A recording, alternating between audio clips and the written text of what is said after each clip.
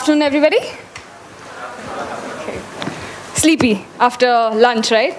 Although I can't see you guys. I'm not wearing my specs and this is too bright on my face. But yeah, so I'll begin. A journey through the green bit. I mean, it almost sounds like a beginning of a Lord of the Rings Hobbit movie, right? But yes, I will take you to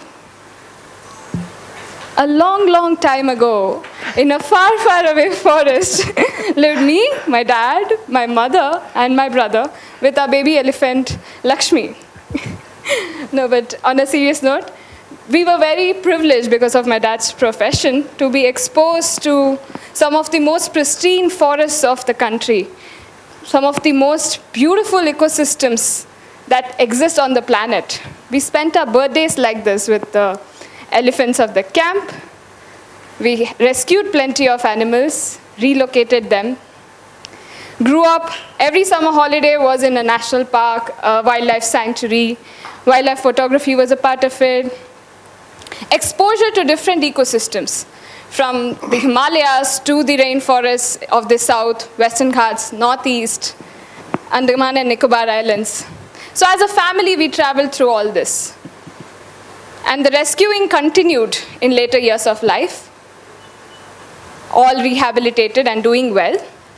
So honestly, it's just this privilege that let us have this exposure to everything around us.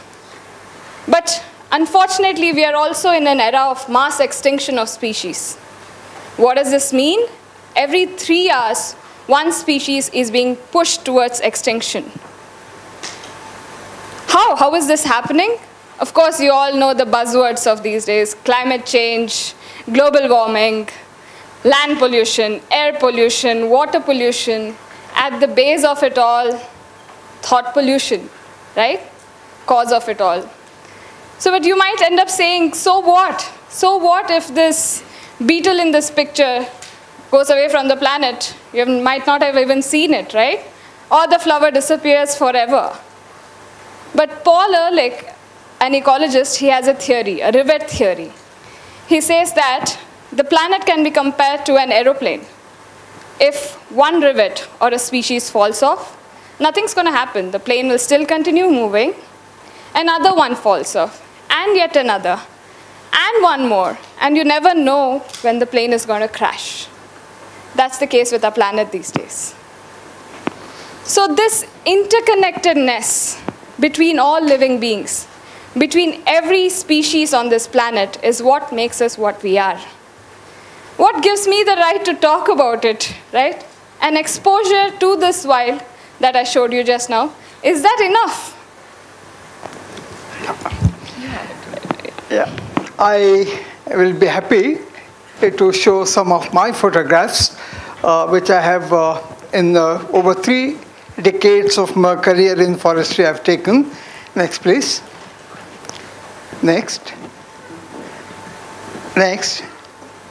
Okay. India, I'm sure you are aware, is the only country in the world which has wild population of both a tiger and a lion. One of the rare, most endangered primates on planet Earth, from the Western Ghats, the lion-tailed macaque. Apes we have in eastern Himalaya, lesser ape, Huluk gibbon. This is the largest of all the rhinoceros in the world. I'm sure, I've been interacting with people like you, well-informed intellectuals. You all know, I'm sure, about the status of our animals in this country. However, if I ask you, can you name 3 critically endangered plants of this mega biodiversity country? I don't know how many of you can raise your hands. If I ask you, how many species of trees are there in India? I wonder any one of you know. Forget about that. I'm not insulting. This is how it is. When it comes to information about plants, it's abysmally low. If I ask you, can you identify 15 tree species of India, including a banana, which is not a true tree, and a guava, which is not from India, not many raise their hands. Why I say this is, every 3 species of plants that we see today in the current scenario, one is being pushed towards extinction. Reasons are obvious: habitat degradation, destruction of habitat. But one thing I would like to emphasize is, who doesn't recognize a gulmohar tree? I'm yet to come across one person who doesn't recognize a gulmohar. It's not a timber tree, bad fuel wood. This big a fruit, monkeys don't eat it. If it has medicinal value, go to Madagascar to figure it out. The flowers, the flamboyant tree has wonderful flowers but doesn't have much nectar in it. Spreads a disease, fungal disease, not many of us know. It happens to be the most numerous tree of India today. You don't have to make any research to assess this and come to this conclusion. The jacaranda, the Kaigelia pinnata, Pakiyakar in Delhi, there are so many of them. The big pendulous fruit, if it falls on your car, it makes a big dent on it. The monkeys don't eat the fruit as well. While a large number of the plants that we are, we had been, the heritage of India is that, our understanding of the plants around us, a large number of them are dying out. Sorry. So, post superannuation, I was privileged to, be welcomed into a community which has 1,600 acres of land. And I was one of the lead members to green this.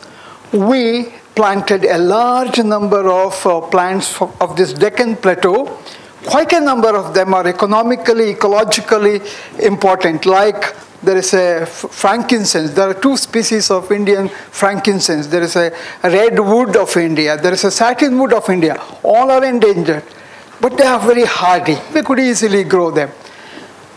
After a year or so, a visionary who guides us all in Kana Shantivanam, he said that we should have a rainforest there.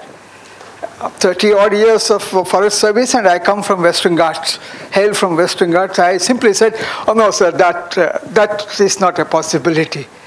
Again he asked me, after 4-5 days, I said that is not a possibility. Third time he said, we should have an Amazon forest here.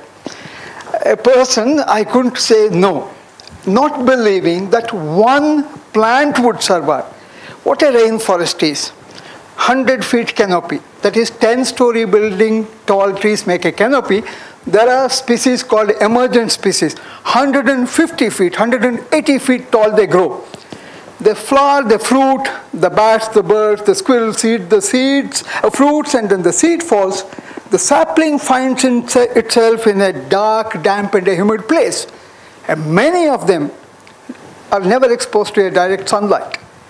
Such species, such fragile plants, in a big number we planted. I happened to be a head of an academy. I had my shishyas who are in key positions. I could gather them.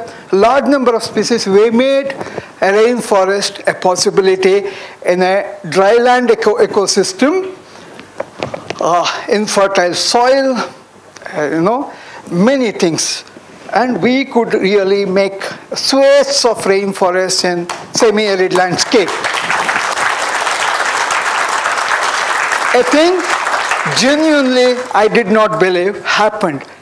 In retrospect, I wonder, is it because I had the necessary skill set, the knowledge? I really wonder, knowledge and skill sets are enough to make this kind of a thing. There are rainforests in Kew Gardens in America, huge structures, and made of concrete, cement, steel, glass, and then computer-modulated micro ecosystem. In the open space, we could create swathes of land, how we said.